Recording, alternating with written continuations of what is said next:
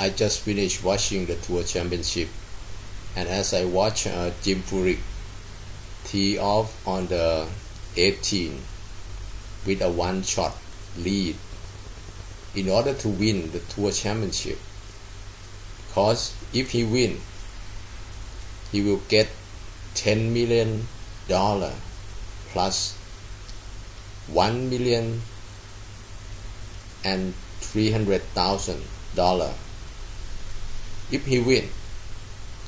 But if he lose, he will get probably less than 1 million. And he lead only one shot. He led only one shot. The 18 was a par 3,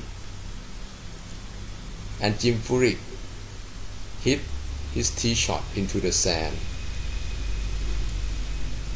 and Luke Donald was waiting in the clubhouse, knowing that if Jim Furyk made bogey, he would get a chance to play off.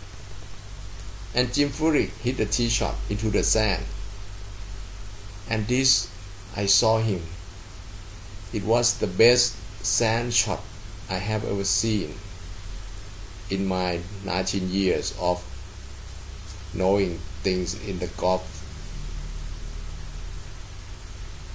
So Jim Furyk hit his best shot, a 10 million golf shot, and he got par. I was so thrilled. This is the magnificence of golf, isn't it?